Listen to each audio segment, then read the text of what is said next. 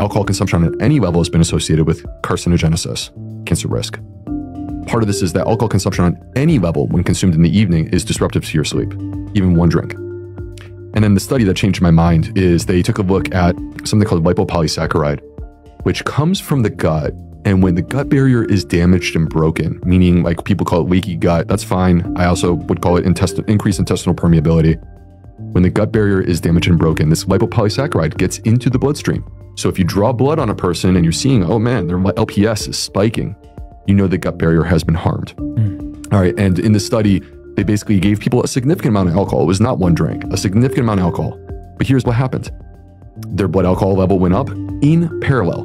Their lipopolysaccharide level went up. The lipopolysaccharide did not normalize until the alcohol normalized.